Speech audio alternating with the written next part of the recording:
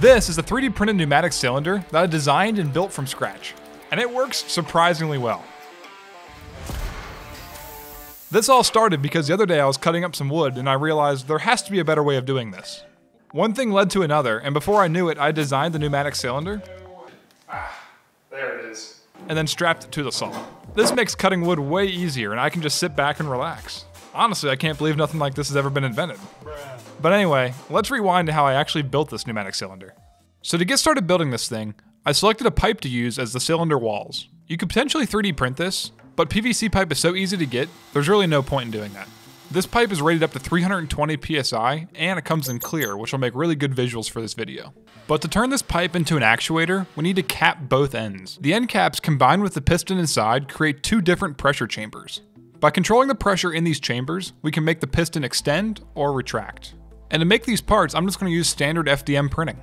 Since 3D prints are made up of a bunch of layers and they're not solid plastic, I was initially concerned about them leaking, especially at higher pressures. So I changed the print settings to have 6 wall perimeters and increased the print temperature by a couple degrees.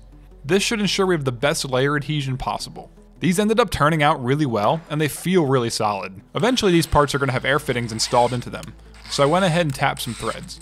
Inside the actuator, this is the actual piston which separates the two pressure chambers. This is also just 3D printed and attaches to an 8mm steel rod using an O-ring and a bolt. This is the same type of steel rod that gets used on 3D printers a lot, so they're super cheap and easy to find.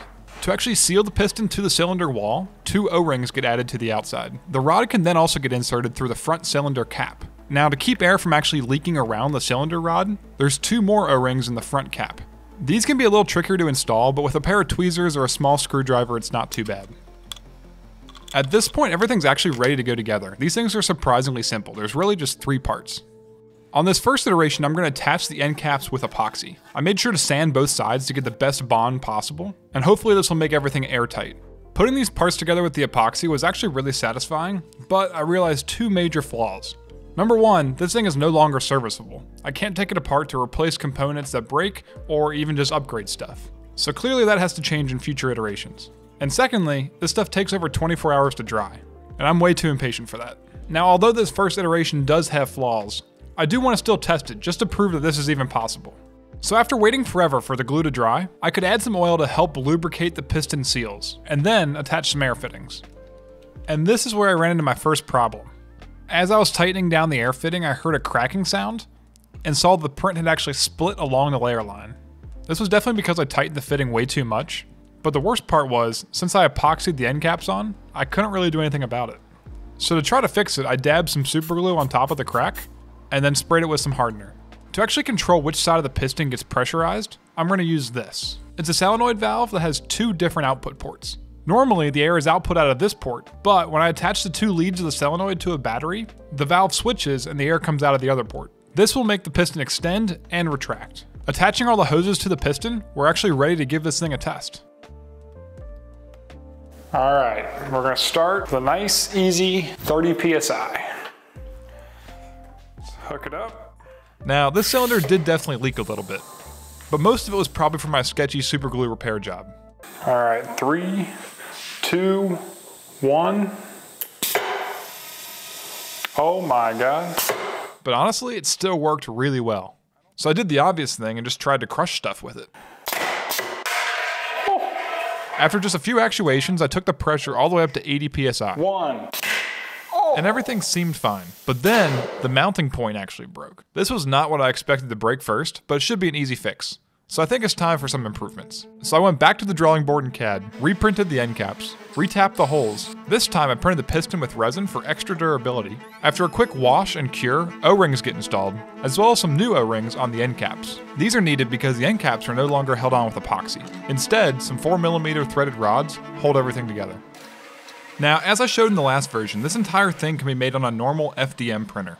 But if you don't have a resin printer and you want to try resin parts, the sponsor of this video, PCBWay, might be really helpful. They offer a ton of services including 3D printing, CNC manufacturing, and even injection molding. To get this piston part made on one of their SLA machines, it only costs a couple dollars, and they have tons of materials you can choose from as well. I've used a lot of their services in the past for both PCB manufacturing and CNC machining, so check them out using the link in the description below.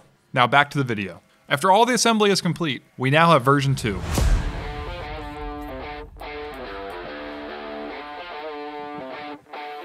Testing version 2 showed that it works just as well as version 1, and it has even less leaking. I was able to crank the pressure all the way up to 110 psi without any problems. Doing some quick math, at this pressure it's putting out about 75 pounds of force. It can even break through some thin plywood.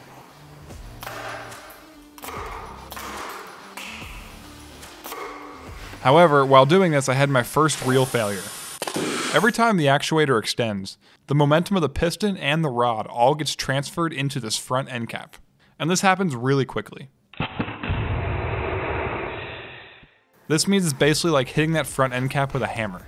Eventually this was just too much for the 3D print and the whole thing broke apart. Luckily, there's an easy fix for this. All I need to do is add some springs. This will make the transfer of momentum a lot slower, and therefore less force will be applied. So after reprinting everything one last time, and assembling the parts with the new springs, the final test I want to do with this actuator is cycle it on and off over and over again to see if it wears out or fails. Now, the obvious way to do this is with a microcontroller like an Arduino. However, I decided to make my life difficult and I built this. The actuator is attached to this sliding bar which has 2 arms on it. The 2 arms flip a toggle switch back and forth, which either extends or retracts the actuator. This means it's essentially controlling itself, and it's just going to keep going until something breaks or it runs out of air. I also rigged up a counter, which gets hit every time the piston extends. This will track the number of cycles that the actuator does. So after hooking everything up, we're ready to go. Let's see what this thing can really do.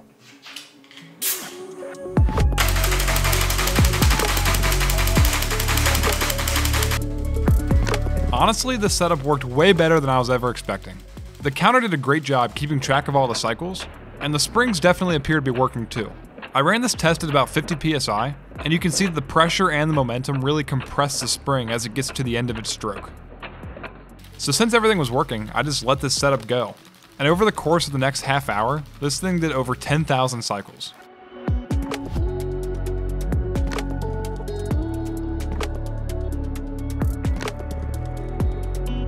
Hitting over 10,000 cycles with this was really impressive to me. I thought for sure something was going to wear out. Anyway, it looks like this design is working great. Now, if you're interested in building something like this, luckily I designed this all using Onshape, which is a free-to-use CAD platform. And what's great about Onshape is it's all online based, so I can just put a link in the description below, and you guys can use the files and create your own versions, or just print the exact same thing and use it.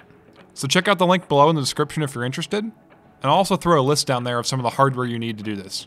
Now, next steps for this, I want to see how much pressure this thing can actually hold. But to do this, we're going to switch from being pneumatic to hydraulic. So my plan is to use this hydraulic pump to see how much force we can generate until something breaks. And trust me, something will break. So if you want to see that, make sure to subscribe, and I'll see you guys in the next video.